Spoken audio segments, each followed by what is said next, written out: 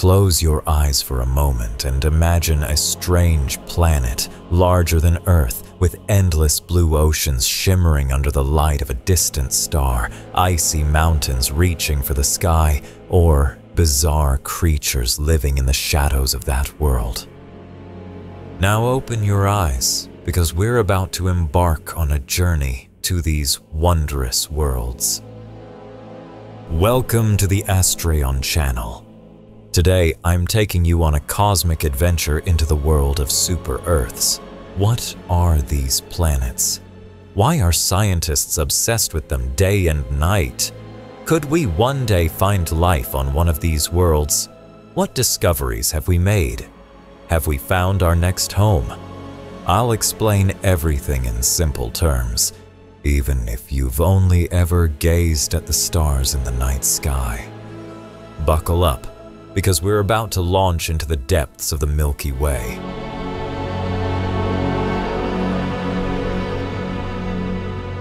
Let's start our journey with a simple question. What's a planet? Planets, like Earth, Mars, or Jupiter, are large, round objects that orbit a star and don't produce their own light. Earth is our home, a rocky planet orbiting the Sun, teeming with life. So, what are super-Earths? These are exoplanets, meaning they're outside our solar system, with masses between 1 and 20 times that of Earth. But don't think they're just bigger versions of Earth. Super-Earths are like a cosmic box of crayons. Each one has its own unique color and shape. Some are rocky, like our Earth, some are gas-filled, some have deep oceans, and others might have thick layers of ice or atmospheres full of water vapor. NASA says that as of October 2024, scientists have discovered 5,573 exoplanets, and many of them are super-Earths. Think about that number for a second. In the Milky Way, with its hundreds of billions of stars, there could be billions of super-Earths. It's like the universe is a creative chef cooking up all kinds of planets. Now, let's take a closer look at these planets and find out what makes them so special. To truly grasp the essence of a super-Earth, we need to look at their features like cosmic explorers. First up, size and mass. Super-Earths typically have masses between 1 and 20 times that of Earth and radii 1.2 to 2.5 times Earth's. What about gravity? Gravity is the force that keeps us grounded on Earth, and on super-Earths, it's a whole different story. Since these planets are more massive, their gravity is usually stronger, but it depends on density too. Let's make it simple with an example. Suppose you weigh 60 kilos on Earth. On a super-Earth with 5 times Earth's mass and 1.5 times its radius, the gravity could be about twice Earth's, so you'd weigh 120 kilos. But if the planet's radius is much larger and its density lower, the gravity might even be less than Earth's. Imagine walking on such a planet. What would it feel like? It's like stepping into a strange world with an odd pull. The atmosphere is another piece of the puzzle. An atmosphere is like a gaseous blanket around a planet, possibly filled with hydrogen, methane, carbon dioxide, or water vapor. Some super-Earths have atmospheres so thick it's like being submerged in fog. The James Webb Telescope, using infrared light, a type of light that reveals heat, has scanned the atmospheres of these planets.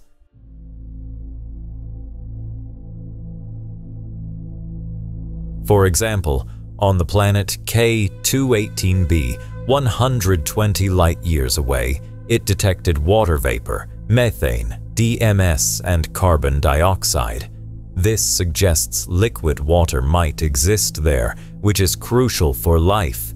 But hold on, water vapor alone isn't enough. The core and magnetic field have their own story. Many super-Earths have large iron cores, like Earth's heart, which creates a magnetic field through its rotation. This field acts like an invisible shield, protecting the planet's atmosphere from harmful stellar particles or stellar winds. But here's the cool part. Life doesn't always need this shield. On Earth, microbes called extremophiles thrive in places like deep oceans or hot springs without a strong magnetic field.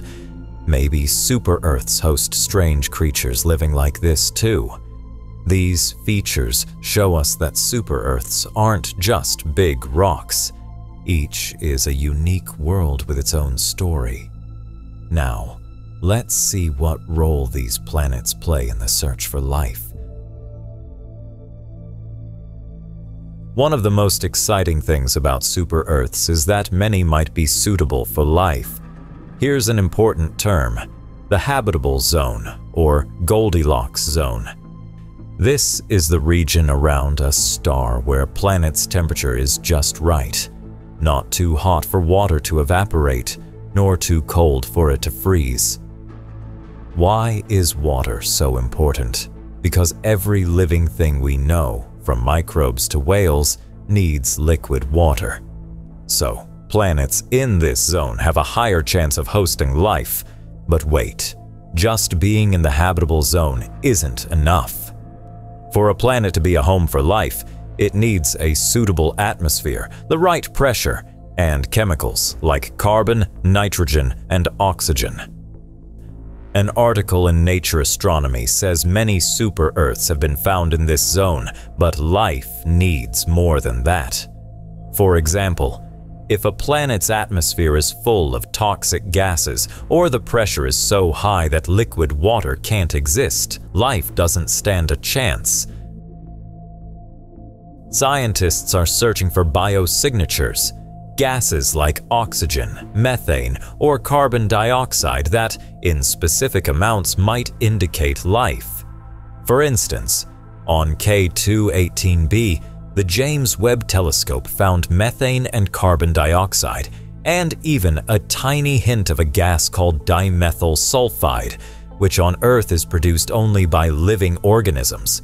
But we can't say there's life yet. It's just a clue that's got scientists buzzing. Life on super-Earths might be totally weird. Maybe creatures like Earth's extremophiles, which survive in boiling water or polar ice, exist there too. Or perhaps there are beings that get energy from the heat of underwater volcanoes instead of starlight. What do you think life on a super-Earth might look like? Tiny microbes? Or bizarre creatures we can't even imagine? Now, let's take a closer look at a few of these thrilling super-Earths. We've talked a lot about super-Earths, but let's visit a few like real astronauts. These planets are confirmed, and each has a fascinating story.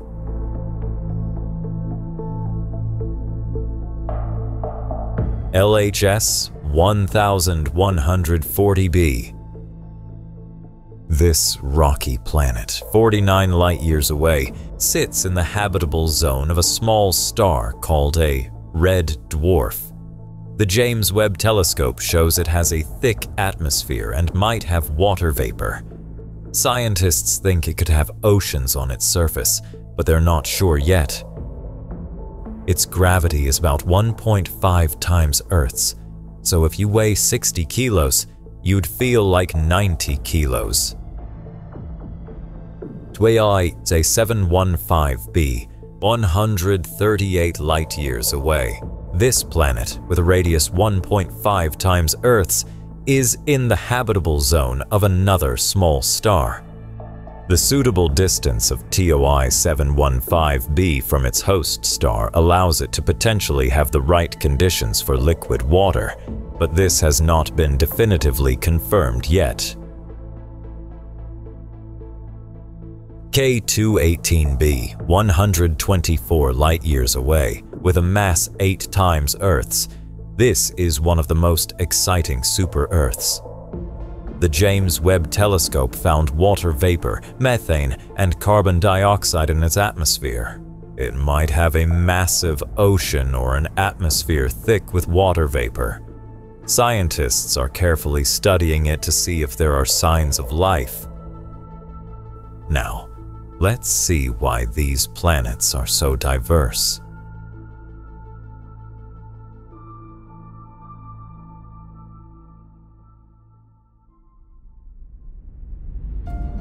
Now that we've talked so much about super-Earths, you might wonder, how do scientists find these planets so far away? The answer is cutting-edge tools and a bit of scientific magic. Let's look at a few main methods. The transit method. When a planet passes in front of its star, the star's light dims slightly, like someone standing in front of a lamp casting a shadow. The Kepler and TESS telescopes have found hundreds of super-Earths this way. It's like the universe is winking at us. The radial velocity method. A planet's gravity makes its star wobble slightly. Instruments like harps measure these tiny wobbles, like checking the star's heartbeat. Gravitational microlensing. Some planets amplify the light of distant stars like a cosmic magnifying glass. The planet Ogle 2016b LG 1195 LB was discovered this way. It's like finding a needle in a haystack. The James Webb Telescope, like a cosmic microscope, analyzes planets' atmospheres with infrared light and has detected gases like water vapor. These tools have taken us from a simple world to discovering all these strange planets. Now, let's see why these planets matter so much to us. Super-Earths aren't just pretty distant planets. They're the key to understanding the cosmos. First, they help us figure out how planets form. When a star is born, a disk of gas and dust forms around it, like cosmic dough. This material clumps together to create planets. The first exoplanet was discovered in 1992 around a strange star called a pulsar. In 1995, the first planet orbiting a regular star was found. Then, the Kepler telescope, from 2009 to 2018, swept through the cosmos like a vacuum cleaner, finding tons of planets. The TESS telescope has added many more to the list by 2024. Instruments like harps and espresso have recorded stars' wobbles with incredible precision. So far, we've found over 5,900 planets, some of which are super-Earths, and some might even be better suited for life than Earth. What's next? The Plato telescope from the European Space Agency is set to launch in 2026 and will find even more planets. NASA's observatory in the 2030s will study planetary atmospheres in greater detail. These tools are like golden keys that might finally answer the question, is life in the cosmos unique to us? We explore the deep oceans of super-Earths, their strange atmospheres, and the chance of finding life. These planets seem to be telling us that the universe is full of wonders, and we've only seen a tiny corner of it. Do you think we'll one day walk on a super-Earth? Or find strange creatures staring back at us?